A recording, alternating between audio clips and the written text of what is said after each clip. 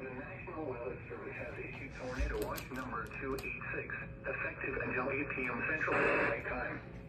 This watch includes the following counties in Texas: Val, Mosque, Ariel, Falls, Hill, Limestone, and McLennan.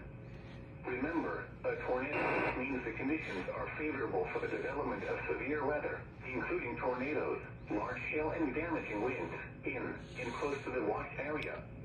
While severe weather may not be, persons should remain alert for rapidly changing weather conditions and listen for later statements and possible warnings.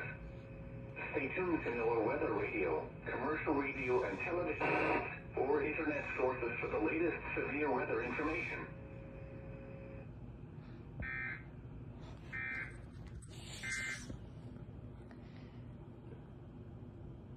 A little bit more, and the wind speeds in this could be approaching 60 miles per hour. So the storm itself is pretty much on top of Crawford at the moment, and this is moving, let me check the motion on it, to the east at 30 miles per hour. So not the fastest.